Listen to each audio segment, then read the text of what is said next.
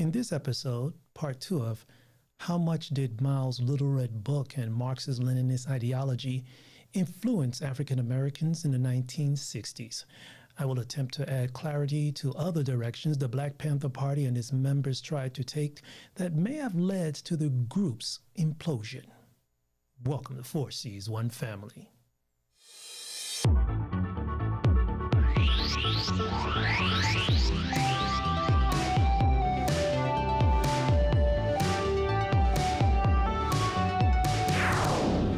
Mao Zedong amplified Chinese Communist Party propaganda by making public announcements concerning how he and his government interpreted the oppressive and deteriorated state of the American black population.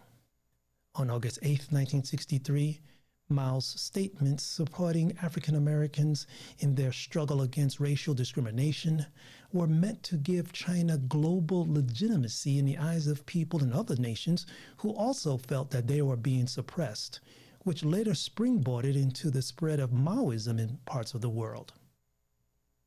On September 29, 1971, Huey Newton and other Black Panther Party members were invited to and traveled to China, which preceded Nixon's February 21, 1972's trip to China.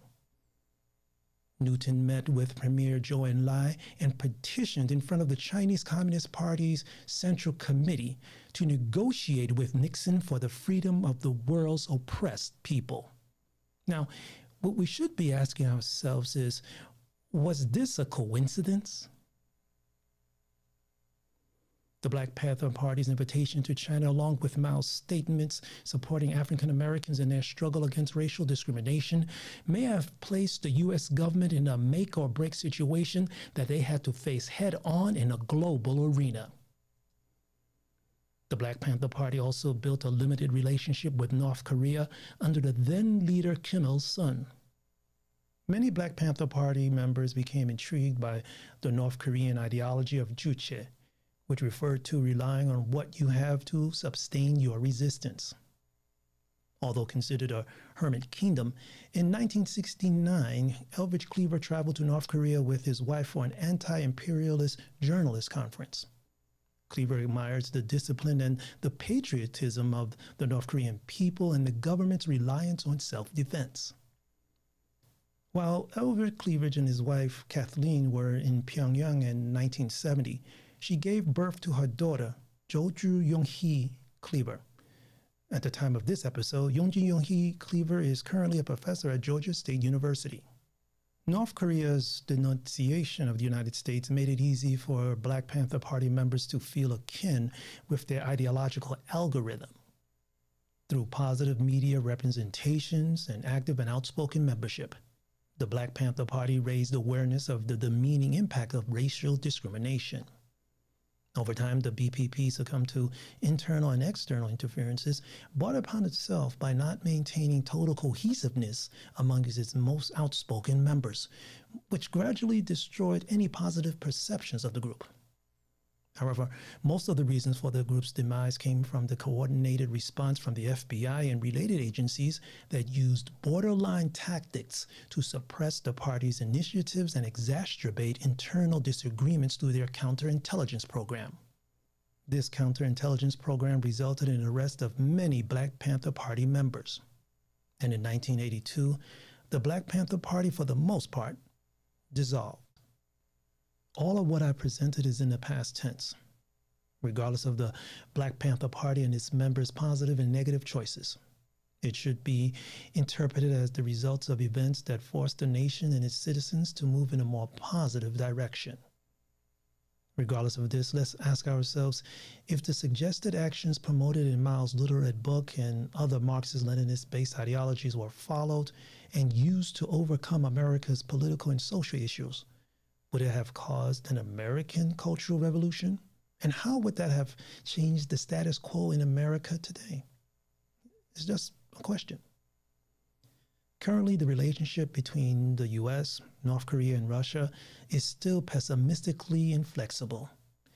And the world has a clear understanding of the events that took place during and before China's Great Leap Forward campaign, 大跃进, from 1958 to 1960, as well as the violent ruckus behind China's Cultural Revolution, which devastated people's lives by eliminating personal choices and public expressions up to the current day. Take a look at how and why Xi Jinping thought is overshadowing Mao Zedong thought, and how the Belt and Road initiatives is causing nations to go into debt and lose total control of their resources. On the other hand, and let's be honest, should China be blamed for initiating its well-planned approach to expand its global influence while the rest of the world remained entangled in their own internal confrontations? It's often difficult to understand how people under financial, social, and political stress can become desperate and select imported ideologies that over time degrade or endanger their existence. Should the Black Panther Party have been more selective of the ideologies they associated themselves with? Or was Mao's Little Red Book a needed element that helped give Black people in their communities the determination to unite and continue their fight for civil rights? The chances of movements in democratic nations being influenced and remotely controlled by foreign governments are causing grave concerns in many countries, which is something to think about.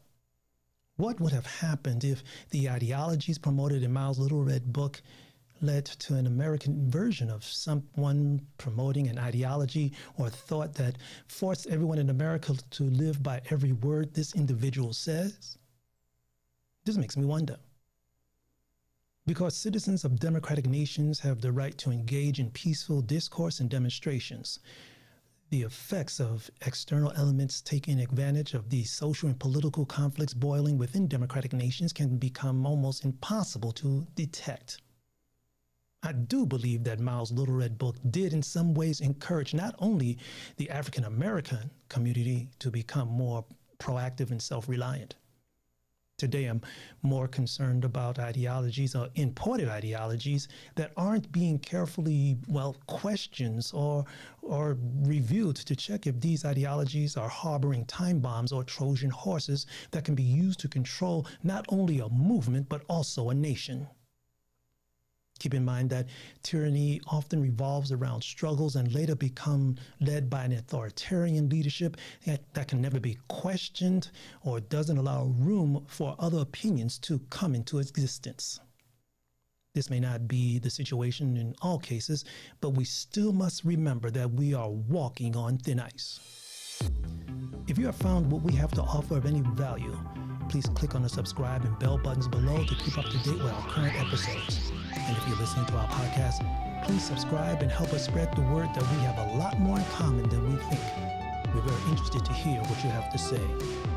Before it sees one family, I'm James Thomas in Taipei, Taiwan, and remember to stay strong, safe, and healthy wherever you are in the world.